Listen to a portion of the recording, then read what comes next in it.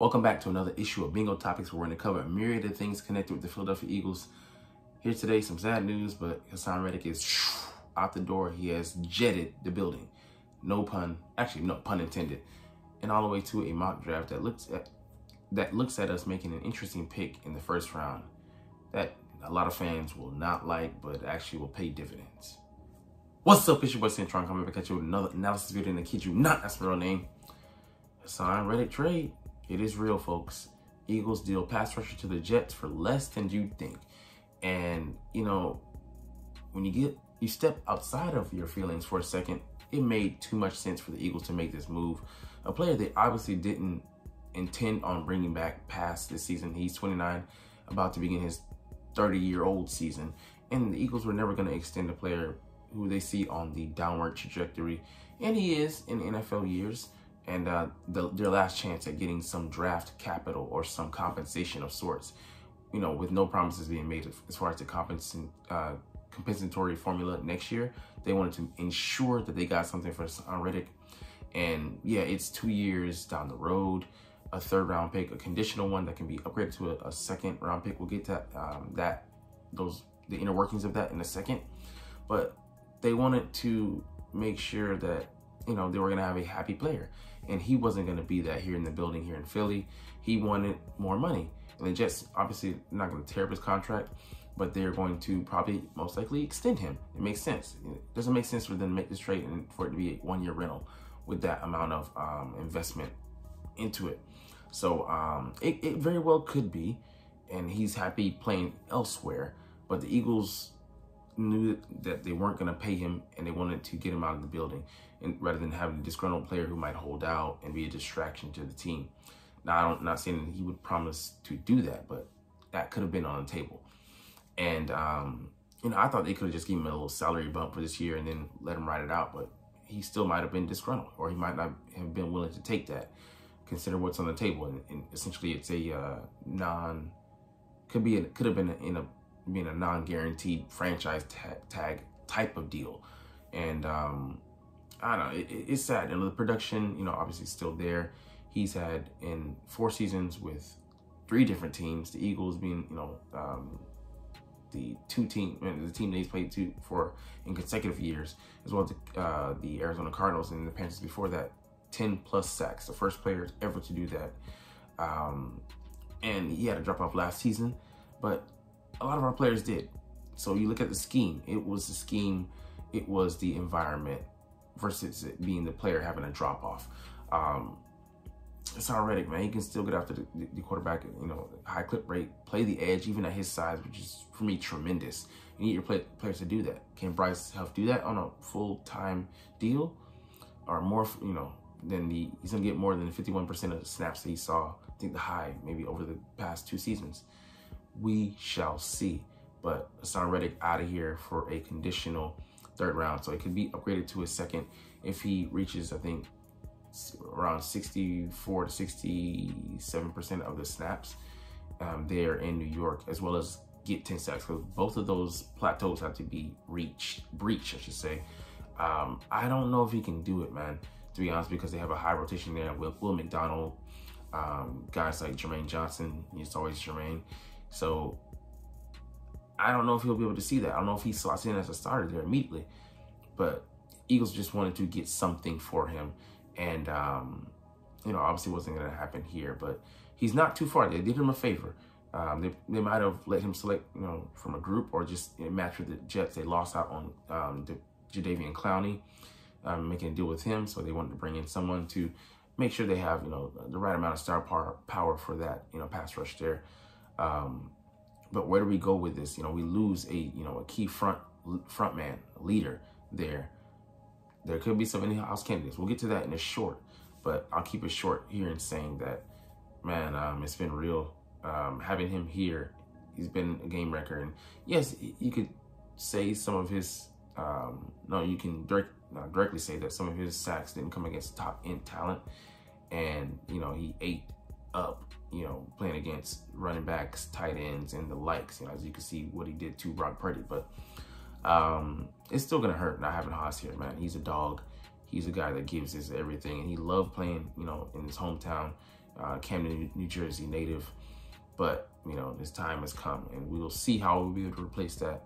But hopefully it works out, man, because like that also, sorry, I forgot to mention this, but the cap relief it gave us, they're paying $14 million of his salary, I think 14 or 15, and the roster bonus is the only thing we're on the hook for, so that's what they moved it around for. I mistakenly thought that it might have been, you know, to keep him around, but maybe it gave him that dual flexibility. But anyways, officially he's out of here, out of the building. We can salute to your boy Haason, and I hope he does well. And we don't face him, it would be in the Super Bowl, I think, within the next 2 years, but we shall see. But hey, man, we knew it was always on the table. Just, you know, the trigger hadn't been pulled, and now it has.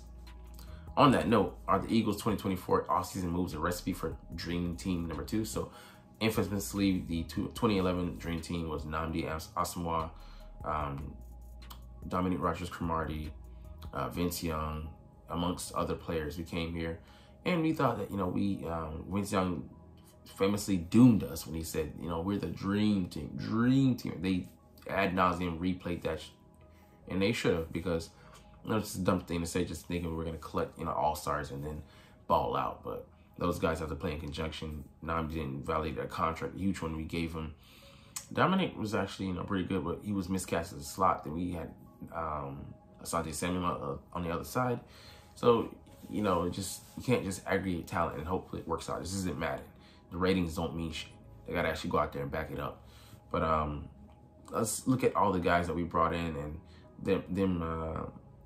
the reasons that they think that they're going to be bust, and let's try and shoot them down, because this is not just us bringing in the aggregate of talent and saying, hey, plug and play. No.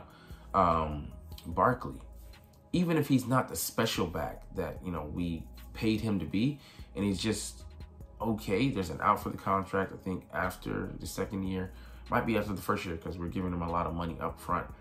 That being said, he has all these guys. I'm gonna hit on a common theme. We don't need them to be the highlight. They can just be a cog in the machine, and they can just shine that way. So Barkley, he has Devonta, AJ, Dallas Goedert. He's not the key guy.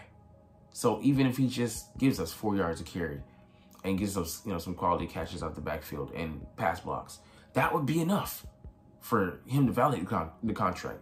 Maybe not by outside pundit standards, but for ours, yeah, hell yeah. Huff, yes, we don't know what he's going to give us in run defense definitively, but the man can rush a passer. Had one less sack than Haas on, I think, 150 odd or something, 51 odd less snaps. So he can, he's proven with his pass rush rate, win rate, I think it was 21.4, but somewhere in between 21 and 22%. Was number 3 last year, despite the number of snaps he played. So he can do what he does on a limited basis.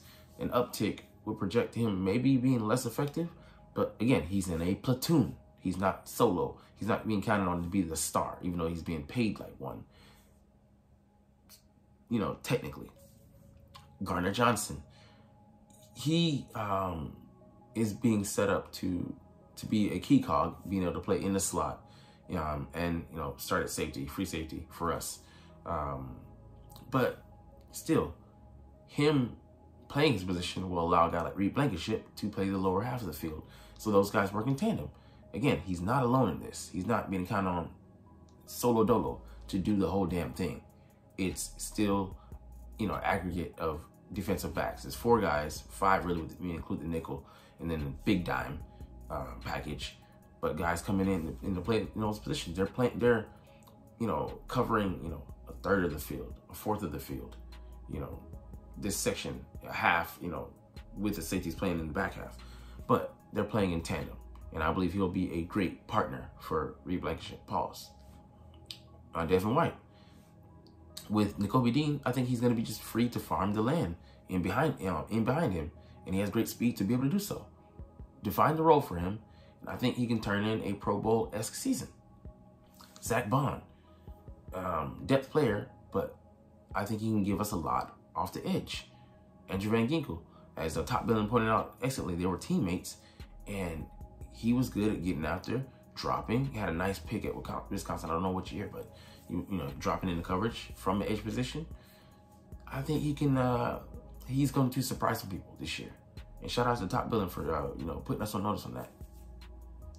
And Pickett, he just brought in to be the backup, but people underrate his great turnover rate. He didn't do a lot by way of touchdowns. It's not gonna wow you, but that was with the shoddy offense and design, and they don't have the best playmaker. They don't have the don't have the playmakers we have here in Philly. And you put him in here in this offense, he should be able to more than break even. And then he can hand it off to a guy like Barkley. Doesn't have to do all the heavy lifting. That's the position you put him here in Philly. So these guys aren't looked at to be, they're not superstars. Even Bryce Huff, even though he's been paid like, similar to one. But them being in the system with, the coaches know how to use them, and the complement of players they're around, they should be able to thrive. All right, Eagles OTAs and practice schedule includes first mandatory minicamp in several years. So we had gotten rid of this thing. It was going to take place this year from June 4th to June 6th. And because of COVID, it wiped out in 2021. And in the past 2 years, we were one of 2 teams to ex-nay it, wholesale. But with, taking advantage of, the practice time that they give you, it's already limited. It's been cut down so much over the recent, past 20 years. And we're going to reduce that even more with something that we're able to take advantage of, and we're just going to cut it out. Reevaluating a lot of processes, how we do things, how we evaluate things, how we assess things. Just said the same word, but like, it makes sense to just go out there and do it. You have the ability to do it. Don't just throw the baby out with the bathwater. Take a good quality look at it. Why break what doesn't need fixing? And it's something that, it's a short stay.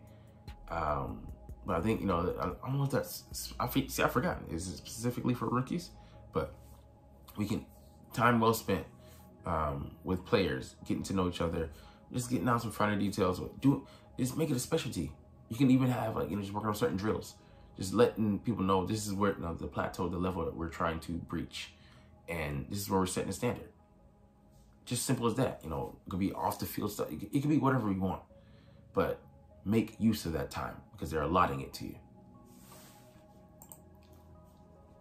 All right, the Eagles, the 6 logical first-round trade teams should make to benefit all parties involved. So I think we're going to look at one here, but it would be a trade with the Vikings. So we would get the 11th overall pick and have to give up our 50th pick. But that would be a huge trade-up. I don't see, unless Howie's really desperate for, not desperate, I should say, but he feels a strong itch to grab a player that he feels like is not going to be available, or a group of guys that are going to be in that slotting. I can see him making this move, but definitely not for no damn Xavier Worthy. That's way too high. For Terrion Arnold or Quinyon Mitchell, yeah, I would love to get Mitchell because he's just a guy I think has the potential to have the impact of a Sauce Gardner. I see that, but I would only see it for a certain number of guys, and those are guys I could maybe count on one hand.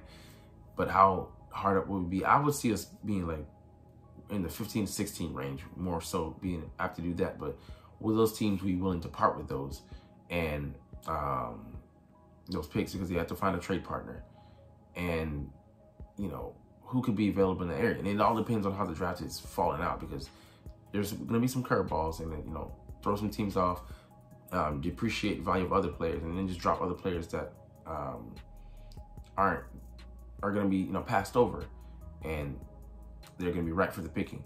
And then because of that, other players are going to drop. So it becomes a great value type deal in a Walmart.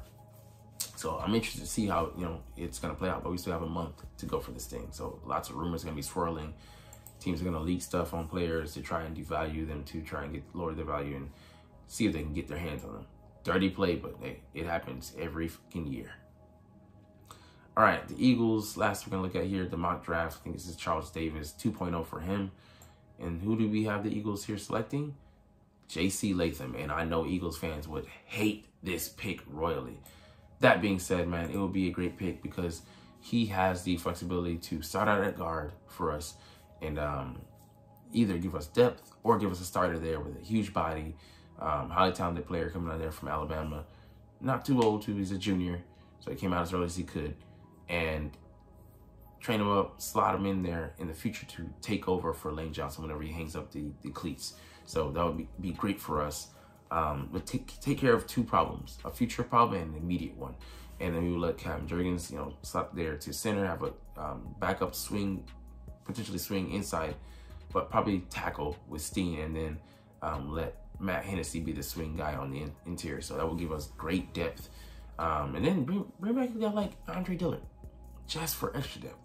That's just me buttering some extra bread, but it is what it is. But anyways, we're gonna get up out of here on that note.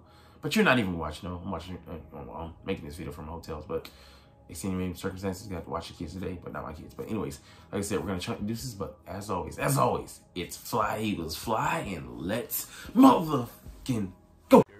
Like, comment, share, subscribe. Thanks for watching.